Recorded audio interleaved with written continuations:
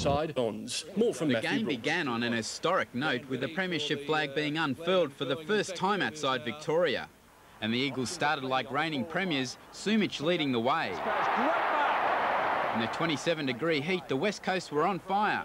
Oh, McIntosh! What an absolutely top effort. Intensity typified their play as they steamrolled the Bombers. The 3-goal margin, no reflection of their domination. Jakovic into an open goal. No, gives it to Sumic. And Sumic will get his 3rd goal. Essendon hit back in the second term, Darren Buick instigating the comeback with 3 goals. Scores were level until 2 goals late in the quarter from Tony Evans once again gave the Eagles the ascendancy.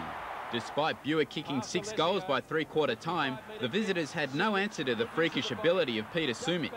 Shoots at goal, it's rolling, it's there! Tremendous effort from Sumic! And when the big full forward kicked his 7th early in the final term, the lead had blown out to 22 points. But the Bombers refused to concede, Mark McCurry's 2nd major, reducing the lead to less than a goal. However, Chris Lewis sealed the nail-biter, the Eagles home by 13 points. Richmond left its form behind in the Foster's Cup and suffered a 94-point thrashing at the hands of Adelaide at the MCG. Weakened by suspension and injury, the Tigers made a sluggish start and never recovered. Full forward Anthony Modra led the way for the Crows with 10 goals. Drew Morfitt reports. The Tigers lost skipper Jeff Hogg before the start and conceded 3 goals in the first 6 minutes. Pittman to kick a goal, all too easy. Their major problem was Anthony Modra at full forward.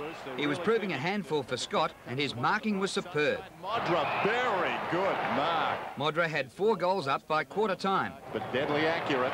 Richmond only just kept in touch and Lambert gave 2 very doubtful-looking handballs which resulted in goals.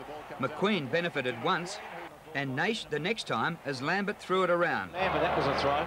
The Crows led by 21 points at the first change after running the Tigers off their legs. Goes for it, drop punt, and does. McGuinness not only delivered knockout blows to Richmond, but also to his own trainer, who got in his way.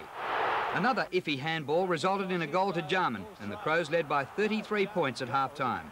In a lacklustre 3rd quarter, Greg Anderson kicked his 1st goal for the Crows after 5 seasons with Essendon.